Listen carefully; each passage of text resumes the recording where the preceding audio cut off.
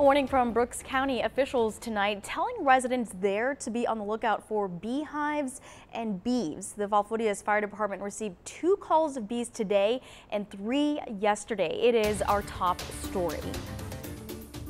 Falfurrias Fire Department posted people on their Facebook page yesterday that the 500 block of Allen Street would be closed as crews work to exterminate bees. Officials say it started when a man tried to remove a hive from inside a house on that street but was unsuccessful. A neighbor outside then tried to fight off bees that were attacking her dog. Police quickly responded and a professional was called out to remove that hive. However, sadly, that dog had to be put down.